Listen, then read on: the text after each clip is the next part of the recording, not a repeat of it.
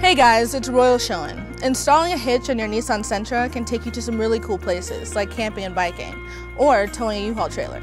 Let's take a look at the installation process. You'll need the tools seen here to complete this installation. Starting on the driver's side, we're going to use these two holes to attach our hitch. However, the block is too big for our holes. Using the step-it, we're just going to go nice and slow to enlarge that hole.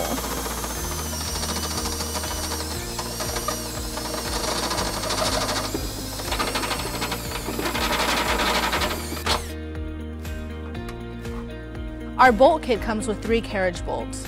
On the driver's side, we're going to use the 2 smaller ones. We're going to be using a fish wire technique to bring those into place. First, we're going to take our coiled end of the fish wire and bring it through the front hole.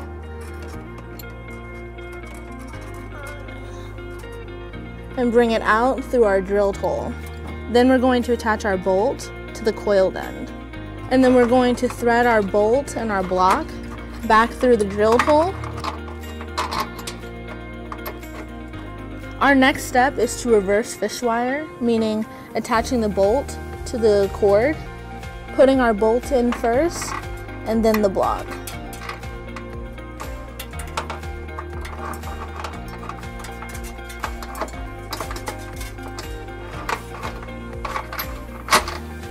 Back on the passenger side, we're going to place our larger carriage bolt through the tow hook, like so. On the passenger side, we're also going to use these 2 holes to attach our hitch.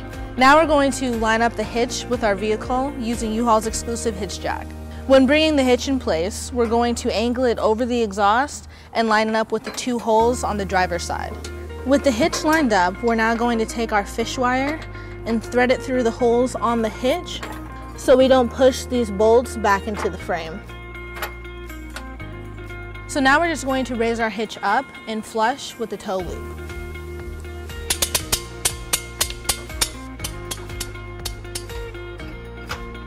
Our next step is to take our 2 hex bolts and flat washers and place them in the holes on the rear of the vehicle. This area back here is a little bit tight when trying to get our bolts into place, so I do recommend removing the push pins located on the passenger and the driver's side. So with our bolt through the hole, we're now going to take our flange nut and just tighten it on. And we're just going to repeat with the other bolt. Now we're going to place our flange nut and screw it onto the bolt on the tow loop. On the driver's side, we're just going to remove our fish wire and attach our flange nuts.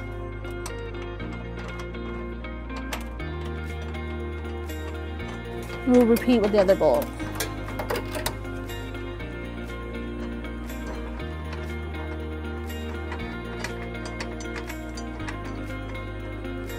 Now we're going to tighten and torque our carriage bolts to the vehicle manufacturer specifications using a 19mm socket. The tow hook bolt is slightly angled towards the hitch, so you have to force the 19mm socket onto the bolt.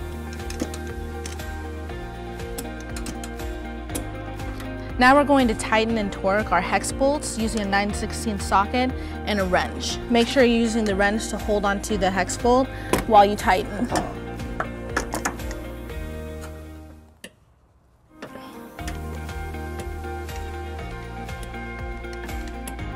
With our hitch installed, let's go over some important measurements. This is an 1.25 inch receiver hitch. From the pinhole to the edge of the bumper is 4.5 inches. From the ground to the top of the receiver is 10 inches. This will help you determine the length, rise, and drop for your hitch accessories, such as a bike rack or cargo carrier.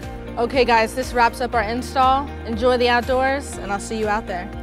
If you have any questions about this product, or if you'd like to schedule an installation with a U-Haul Hitch professional, visit your closest U-Haul Hitch center, or visit us at uhaulhitches.com.